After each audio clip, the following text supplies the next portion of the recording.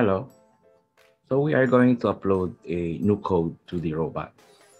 So first things first, we have to make sure that the microcontroller is recognized by your computer. So this is the microcontroller. I'll connect it to the computer using the mini USB cable. So let's check. Under Tools, we should see there the port. So which port should we select if there are several ports listed here? So let me just remove it again. And let's check again. So there's no port listed here. So if there are several, the new one that will appear later is the one that you should select. So I'll connect. And as you can see, the new one is COM6. It may be COM3, COM1, COM4. It depends on your computer, but the new one that will appear in the list is the one that you should select. So let's just assume that your computer does not recognize the microcontroller. If that is the case, assuming that there is no problem with the microcontroller or the cable, you need to install the driver. The driver is additional software that will allow your computer to recognize or to know how to access or go about the hardware, which is in this case our microcontroller. So let's use google.com and search. The name of the driver is CH340. So the keyword will be CH340 driver. But there is actually a latest driver, which is CH341. So let's search for that instead. I'll press enter. And this is actually the website of the manufacturer of the chip that enables the computer to recognize the board. So let's open the website.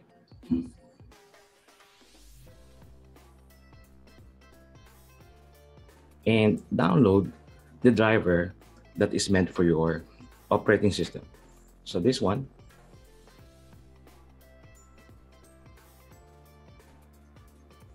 is for Windows, this one is for Linux, and this one is for Mac.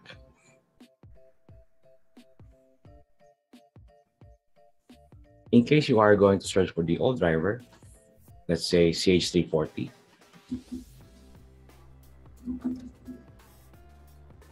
that will be your keyword. You can click this or click the second one.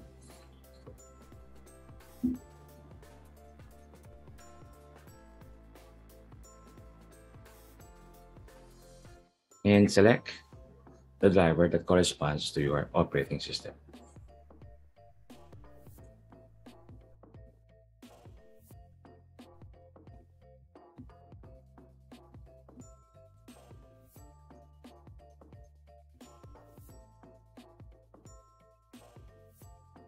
There. So those are your options if you are searching for the old driver, which is CH340. So just download and install. And assuming you have installed the driver, and assuming that your computer recognizes the microcontroller, and you will see here the port, make sure that you will select Arduino Nano for your board, and the default processor is 80 Mega 328P. And in this case, we have here a blank program, which we will try to upload. So I'll click upload.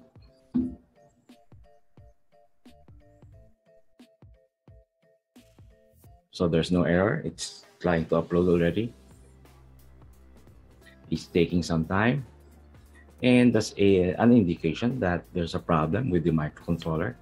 Or maybe it has a different setup. So let's try changing it to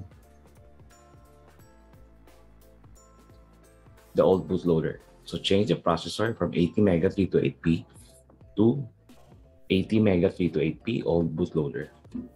Let's try that and let's upload again.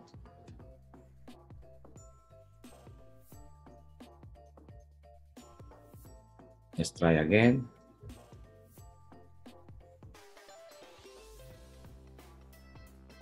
And still there's an error.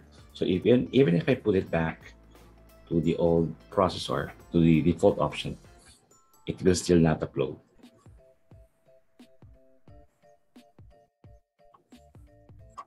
So what is the problem? Most likely the problem is with the microcontroller. You may have to replace your microcontroller with a new one, but make sure that when you replace it, get the one that is soldered already. Or you can also try and find out if the problem is the cable. In this case, I have another cable, which I can try, or another one. But most likely the problem here is the microcontroller.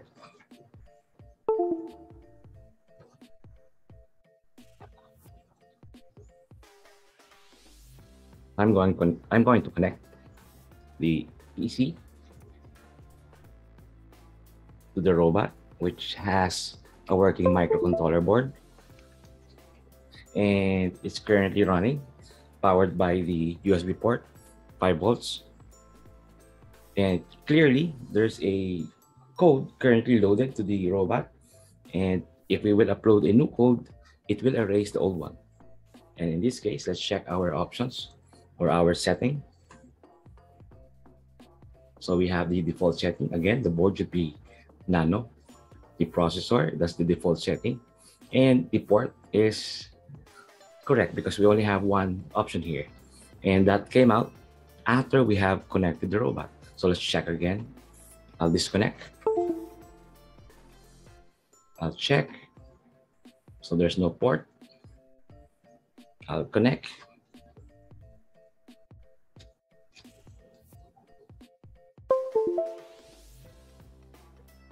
And that's the one.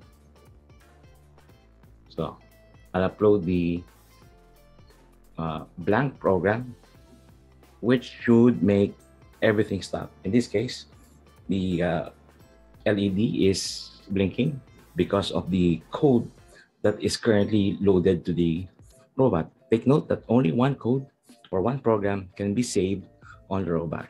So uploading a new one will erase the old one. In this case, we'll upload an empty program or sketch, as they call it in Arduino.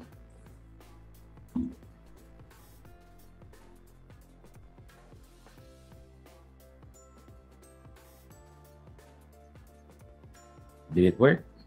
It seems that it's not working. So let's change the setting. So it's still trying to upload. So while it's trying, let's change the setting. Use the old bootloader. That might be it. And let's try upload again.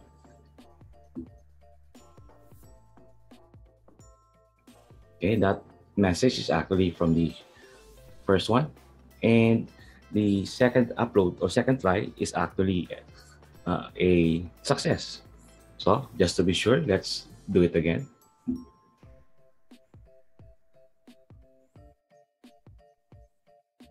And we should see done uploading. And as you can see, since this is a blank program, nothing should be happening. And the blinking has stopped because the robot or the microcontroller is not supposed to be doing anything as shown or as shown in this sketch. And that's it. This is how you upload a new code to your robot.